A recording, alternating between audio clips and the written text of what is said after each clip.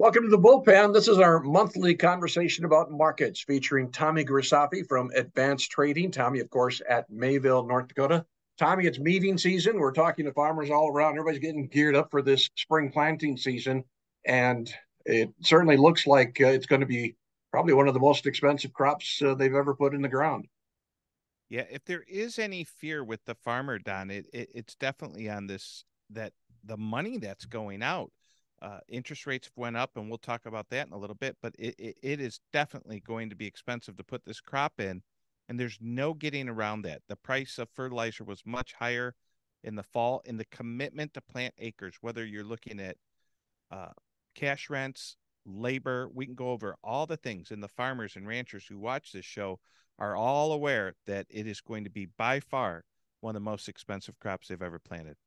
We have seen some adjustment in natural gas prices, and certainly that has some implications for fertilizer, right?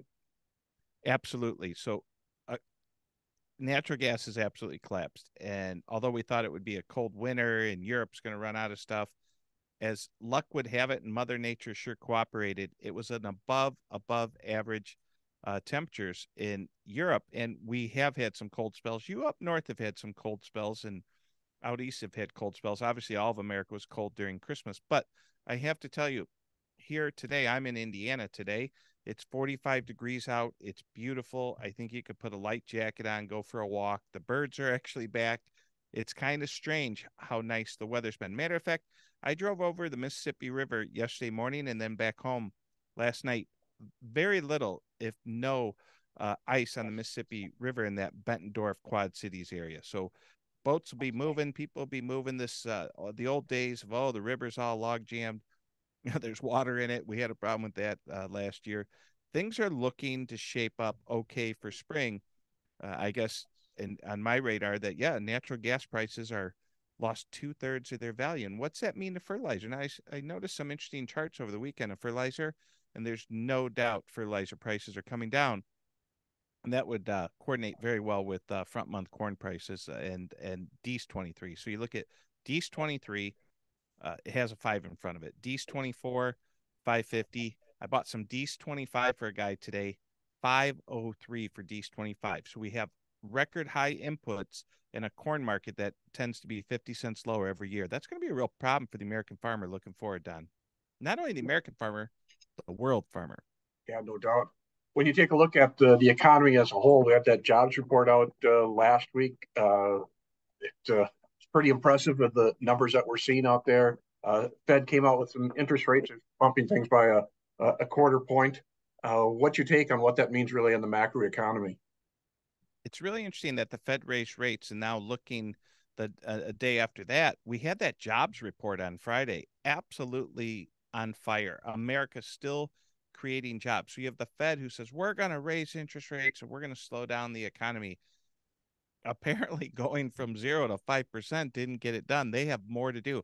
So I think people were waiting for the Fed to pause. I do not see a pause now. I do see more quarter points. We're actually still creating jobs in America. If someone says we're in a recession, and maybe there are certain sectors that are in a recession, you see Microsoft with big layoffs. The tech sector is definitely a tech wreck. They're getting rid of folks, but there's not a farmer or rancher watching this video who probably doesn't need to hire someone. Companies, as you know, you're in Grand Forks, help wanted signs everywhere, whether it be fast food, uh, all different levels and layers of jobs. The medical field, help wanted everywhere, signing bonuses. There's still some parts of the economy that are absolutely on fire, Don. These workforce issues certainly are a challenge no matter where we are. We're not seeing an end to that story. One of the headlines that we saw over the last week here has been China with their big surveillance balloon got shot down over the weekend. U.S. and China, the we certainly need each other, but there's been a lot of tension between the two countries. Do you see that ramping up as we move forward here? Well, we had one of our big chiefs here. You know his name better than I do. He canceled a trip, and he was supposed to be going over there just to smooth things over, and for him to cancel, that's a big deal. Now, the soybean market would be the one. If we came in this Sunday night and we saw soybeans limit down, then we'd say, wow, this America China thing's a big deal. Right now, we'll call it Balloon Gate. And that's all I know is there's a balloon. It flew over the United States. We shot it down. I believe it was real. I don't think it was just TikTok videos and everything else. It seems to be real. The president made a statement about it. What's it mean? I don't know. If I go outside my house, it looks like a normal day here in America. I guess the only thing I can tell you about Balloon Gate is that just a distraction from what we should be paying attention to? Is there something much bigger going on? And we had these earthquakes in Turkey. Tens of thousands of people are probably dying, and all you could see on the news is about a balloon. You know, where are we getting our news from? Where are we getting our information from? How does that matter to the farmers as they go to plant these crops? Probably a bunch of noise, and we need to just keep our eye on the ball about the three things I always tell you about: bushels, bins, basis. It's February. We're coming into crop insurance here. We're establishing that crop insurance. Let's get some floor set. Let's play defense. Nobody's going to help you more than yourself. So maybe shut off the TV and start taking a pencil of those numbers, because things are going to get really tight moving forward. We have a supply demand report out this week from USDA. I'm guessing a lot of attention is going to be focused on South American production and any sign of demand for this U.S. crop. Anything else that you're going to be looking at in these numbers? I think the South American number will be really the key. How how big is Brazil's crop, and how much or how fast can the USDA dial back Argentina's crop? And then we have second crop safrina that we'll be talking about. And I'm just amazed with everything as we come on the 1 year anniversary of Ukraine that these are the prices we are. Because what's going to happen, Don, is eventually over time, so many people got into agriculture the last few years with these higher prices that if and when, and I do hope the Ukraine gets back into full blown production agriculture, and it's going to take a while, but we're going to come to a point where we have too many bushels, and that's really starting to scare me. That the world, although it was a huge panic last year, look at wheat prices, not impressive with Board of Trade wheat, KC wheat, Minneapolis. They've come way off from where they were a year ago, and volatility's down. When you look at corn volatility, soybean volatility, and wheat volatility, option volatility is down. We just celebrated Groundhog Day last week, and every day right now on the Board of Trade grains feels like Groundhog Day. We open up, we start lower, we go higher, and we close unchanged. The market's really not moving, and if we continue at this pace, it looks like December 23 corn spring crop insurance level will be around 590, and then November beans will be around that 1360 level, Don, if things stay the same. Now, as you said, we have a big USDA number, and that could alter things a little bit. But once we get through the 15th, 16th of February, that insurance level will be pretty solid. I found it interesting. You mentioned that not only are we pricing new crop, but you got customers talking about that 24 and even that 25 crop. Is there much of that going on? It's interesting when they bring it up. I had a great client in South Dakota. He said, can we talk about 24 crop? I said, absolutely. I think they're trying to be defensive. I think they're trying to set a floor. We all have that feeling, at least I do, I'll speak for myself, is that one day this grain market's just going to lose its bid. And I have to pose the question, I don't know the answer. How bad financially would it hurt you and your farm if grains pulled a natural gas? Natural gas was 90.10, 90.40 a few months ago. We're trading 23.50 right now in natural gas. Literally one of the most precious commodities in the world lost 2/3 of its value. Tie that into fertilizer, supply and demand, and everything else, these higher interest rates, high input costs, it's really scaring me. So yeah, the 24, 25 question, that's legit.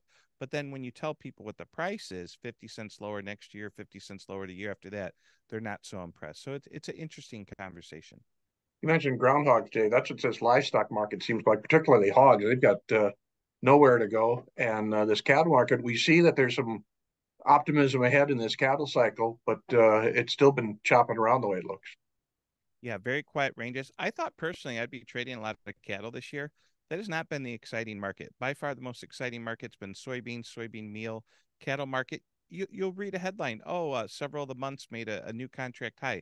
They're doing it with very low enthusiasm. As far as hogs, it's nothing for them to move 300 ticks in a day, but they're moving up, down, up, down. I don't really see a true trend anymore in commodities. I feel that commodities are starting to go sideways. Look at crude oil, one of the biggest of the big.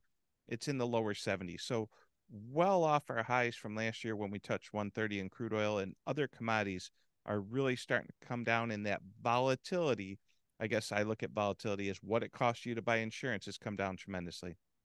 Well, as we move forward here, going into the spring season, obviously we have the crop report this week, prospective plantings at the end of March. USDA's got their Ag Outlook meeting here in February. Any other key things that we need to be looking out for? Just be cautiously optimistic. I'd rather be forward sold this year and owning calls than having a put. If you like insurance, buy insurance. Buy the best crop insurance you can. Buy the best option insurance you can. If you don't, I'm confident that store and ignore won't work like it did in other years. I work with an incredible group of people who were so fortunate to have bushels and a great price, and everything that came for several reasons, weather events in Ukraine. I'm not so sure, just based off the futures market. A guy who's been at the Chicago Board of Trade since 1990, the Chicago Board of Trade futures market says things are going to get tougher down the road. The interest rates, also the Federal Reserve, say interest rates are going to be higher, a lot higher for a long time. Now, you and I'm 50. You're close to 60. You're probably going to be 59 for a few more years here.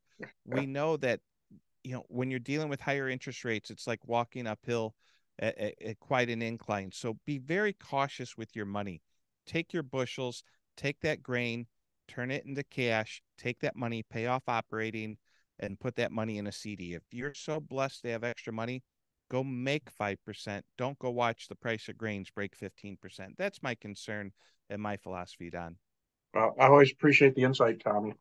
Thank you, Don. I like your vest, by the way. Hey, yeah, I wore it just for you. And You we make thank me you for blush. joining our monthly update on the market news with Tommy Grisafi from Advanced Trading. Of course, Tommy in Mayville, North Dakota.